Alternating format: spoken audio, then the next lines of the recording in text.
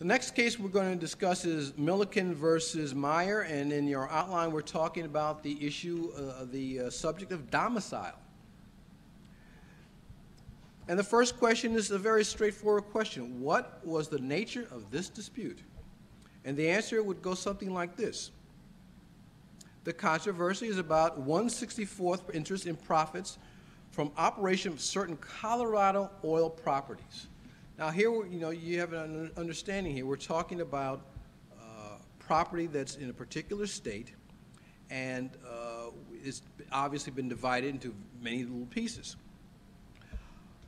Transcontinental, on August 31st, 1922, contracted to pay Meyer 4/64 of those profits. Milliken asserted a claim to 2/3 interest in that 4/64 share. As a settlement of that dispute, Transcontinental on May 3rd, 1924, contracted to pay Milliken a 2/64 interest, and Milliken assigned to Transcontinental all his claims against Meyer pertaining to the lands in question and to Meyer's 4/64 interest in the profits. Now that's a general overview of what the language is in your casebook. And as I said previously, your responsibility when you're doing your review for your homework, when you're reading your case materials at home, is to find this language. That's why we're going through this process. The core of the classroom experience is to be able to read the cases and to identify those portions of the case that are most significant, and that's where we go through this exercise.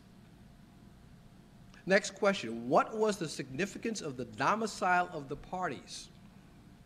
And what did the court say?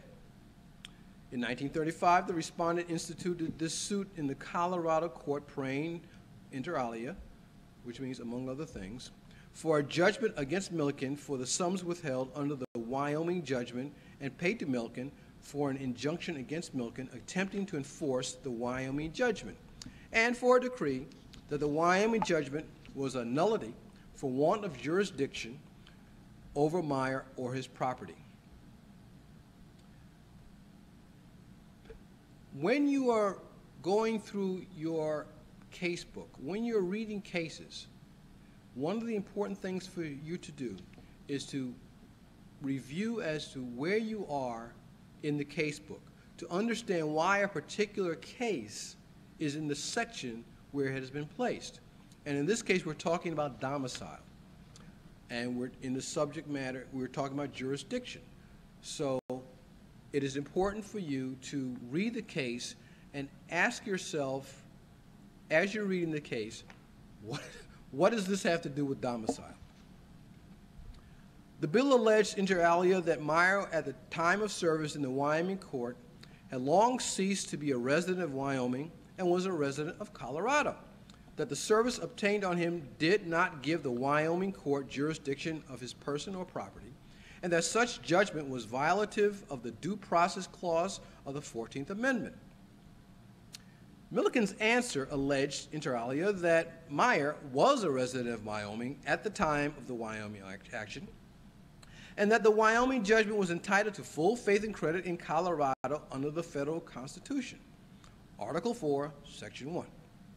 The Colorado court on issues joined found that Meyer was domiciled in Wyoming when the Wyoming suit was commenced, that the Wyoming statutes for substituted service were constitutional, that the affidavit for constructive service of Meyer was filed in good faith, substantially conformed to the Wyoming statute, and stated the truth, that Wyoming had jurisdiction over the person of Meyer, that the Wyoming decree was not void, and that the bill should be dismissed.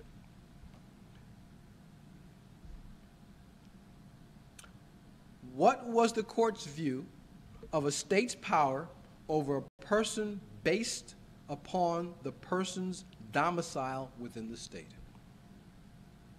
And here's what the court said. In our view, the machinery employed met all the requirements of due process. Certainly then, Meyer's domicile in Wyoming was a sufficient basis for that extraterritorial service. As in the case of the authority of the United States over its absent citizens, The authority of a state over one of its citizens is not terminated by the mere fact of his absence from the state. The state, which accords him privileges and affords protection to him and his property by virtue of his domicile, may also exact reciprocal duties. Enjoyment of the privileges of residence within the state and the attendant right to invoke the protection of his laws are inseparable from the various incidences of state citizenship. The responsibilities of that citizenship arise out of the relationship to the state where domicile, which domicile creates. That relationship is not dissolved by mere absence from the state. The attendant duties, like the rights and privileges incident to domicile, are not dependent on continuous presence in the state.